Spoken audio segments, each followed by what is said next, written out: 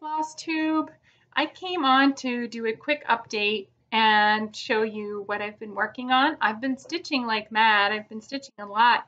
I haven't been making a lot of Flosstube videos though, because honestly, I'm not thrilled with my recording equipment right now. This is my mom's camera on her PC, and it tends to get a little distorted, and I don't have a camera or a tablet or anything right now that does better. I bought a couple of webcams and tried those, but frankly, they were no better than this. So I'm going to just go with this for now and then hope that down the road I can still upgrade. I've been watching lots of Flosstube while I'm stitching and seeing all your beautiful projects and loving it. I just wanted to show you what I've been doing. I don't think I've shown this piece on my channel yet. I started her in June, and I've pretty much been stitching on her pretty much since. So I'll go ahead and show her. Here is, never prepared. Here is Medieval Lady by Joan Elliott. There we go. Isn't she beautiful? I just love her. I love the colors. I love the features. See if it can focus for me. Yeah. Yeah, the color's a little distorted because of the poor lighting in here. She's actually very vibrant. If you've seen pictures of her, the blues and the purples, which are looking very yellowed right now, are actually very bright, very vibrant looking colors. So she is almost done. Got to finish that shawl or robe or whatever that is she has, and then on to the beading. And I haven't done beading yet, so I'm sure I'll be referring to lots of Flosstube videos as I go. That will be a new experience for me.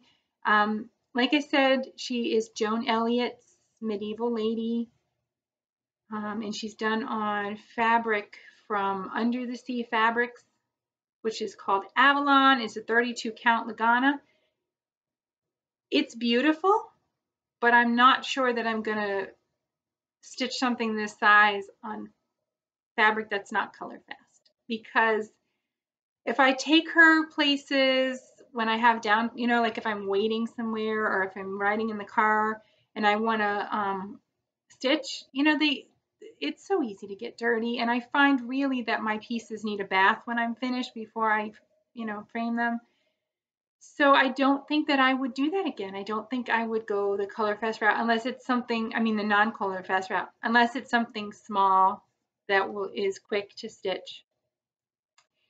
I started her in June, maybe around the 12th or so, and I've pretty much stitched exclusively on her, except for the last week in June. We went to my uncle's, we went to a family reunion in Virginia, and my two kids and I drove to Virginia, and we stayed at my uncle's cabin in the beautiful Blue Ridge Mountains. That was just amazing. And we, unfortunately, I had bronchitis that week, and so I didn't end up making it to the reunion. The kids went with my mom, which was nice, but I just got to sit at the cabin and cross stitch and cough.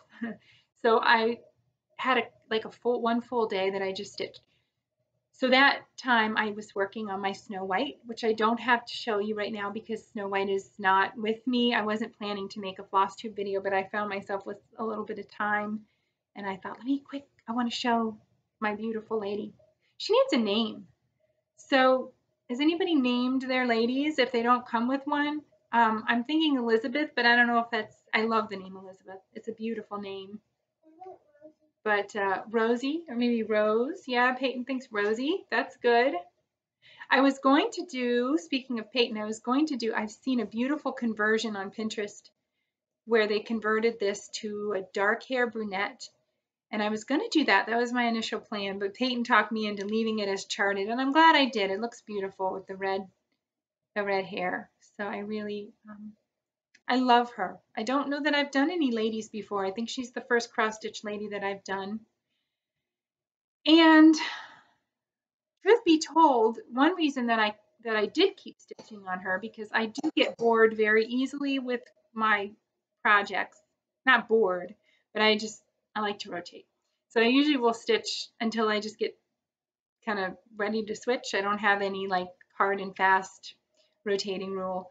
But I was going to try to put her in the fair. I thought I want to enter the fair and I want to see, you know, just for fun. So the local little county fair is wee tiny here, and I figured it would be a good start because, you know, there probably wouldn't be that many entered and, you know, county residents. The deadline was actually today, or yesterday, sorry. The 15th was yesterday. So yeah, I didn't quite make it. But I was stitching with the deadline, and the bad news is I didn't make that entry, but the good news is I got a lot more finished on her than I would have otherwise. I would probably be doing something else. The interesting thing though is, I don't know whether it's because of strictly her or because I had the deadline in mind with the fair, I've enjoyed every moment of this. And there have been times when I have been tempted to start new things and I've just thought, well, let me just do some more on her. And then when I get sick of it, I will stop. I haven't gotten tired. I haven't needed a break from her. I loved her. This skirt got a little tedious. All that, what color is that? I don't know. Olive, yellow, gold. So that got a little tedious, but I went back and forth between that and the beautiful blue and teal and purple colors, and that broke it up for me enough that I was able to, and metallics. I'm out of the gold Krinnik, and I'm almost out of the green, so I'm actually going to have to order another spool of those before I can finish that part of her. And then it's on to the beading. So I think, yeah, I think I've said all about her there is to say at the moment. So maybe I will enter her in the next, I think the next one would be the state fair, which is I think I have to enter like in January. So I'm sure I can get her done in January. The state fair is a little intimidating for my first because obviously it's the state fair and there would be a lot more entries, and I have been there and seen some of their gorgeous exhibitors or exhibitees or whatever it is, and they're just absolutely gorgeous. So but it might still be fun. We'll see. Whoops. And then now here I am, I'm talking about not stitching on things until I'm finished with her and that I haven't really pulled anything back out. However, I have been a little bit itching to stitch something Halloween-y, and I hadn't really found anything that I loved Halloween-wise. But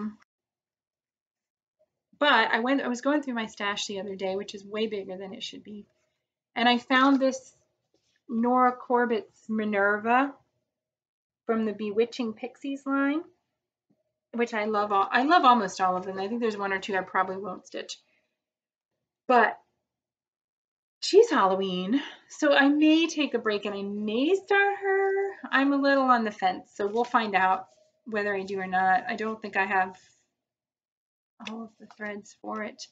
And I have this in my stash as well. In fact, I think I bought this for that pattern, and it's from Picture This Plus 32 count Lagana. No, Belfast linen. And it's called Murky, and it actually looks a lot darker on this screen than it is. It's brown and like a charcoal gray mixed in. So I thought that would go good. Hopefully the black will show up, but I mean, I think it will. I think the black will show up, the owl and all the things. So there's that, and I don't have anything else to show this go round. I wanted to show Snow White because I did make a lot of progress on her since I last showed her. I started on the footbridge and more of the cottage and some of the little bunnies and animals. And just like all of my projects, I have some major miscounts going on that I've got to just work around. Actually, on her, I have some major miscounts too. But the interesting thing about, I say major, actually, they're not that major because I was able to fudge around it. Something like this is hard. It's harder to do on these than it is on the full coverage, I think. However, and I posted this, I think, on some of the like Stitch Mania and on my Instagram. It was very gratifying because I worked down like this way on the skirt on the edge, and then somehow I think I came down and worked the blue, and then I ended up down here, and then I came back up and stitched this way. So I had like this big gap right in here.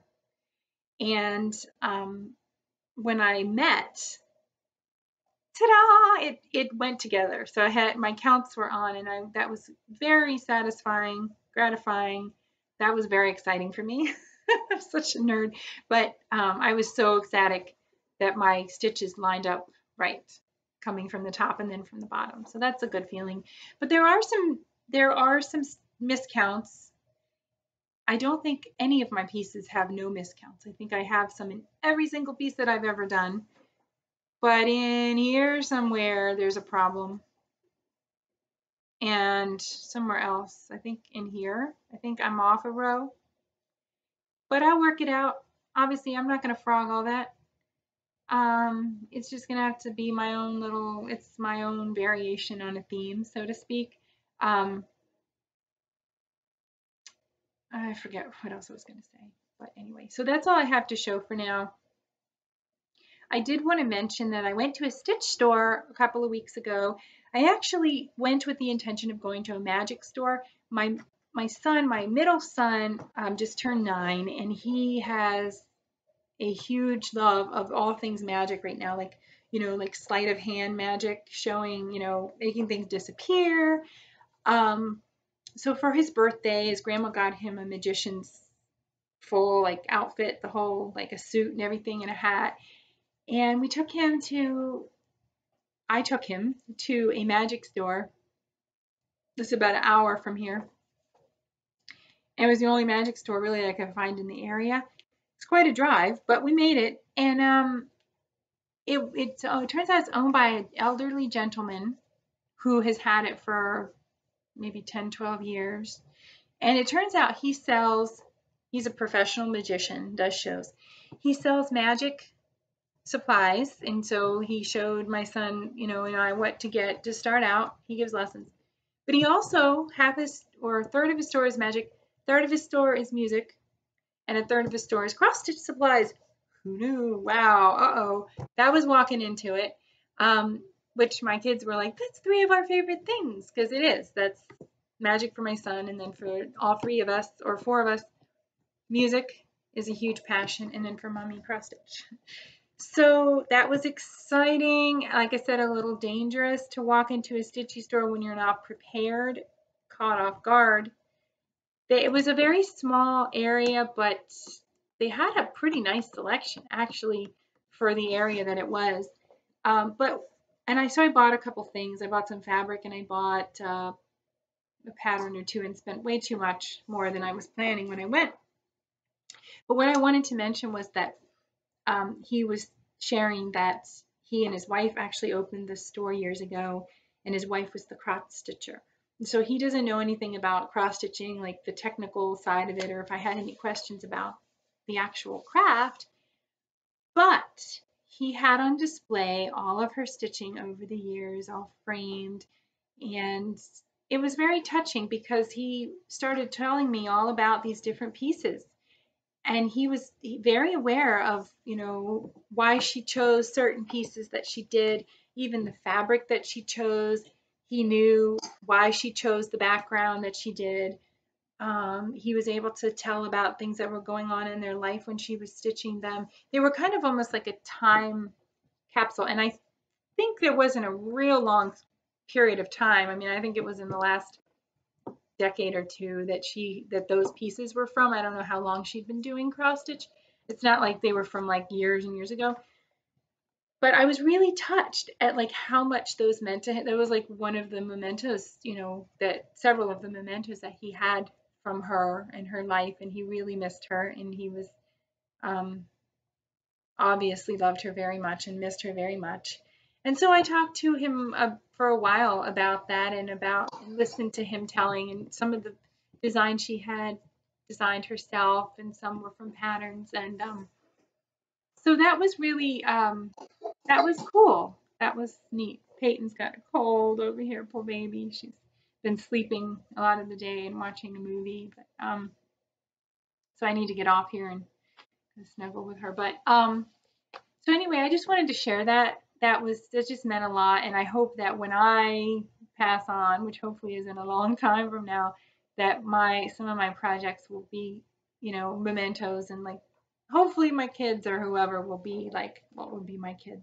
What else is it gonna be?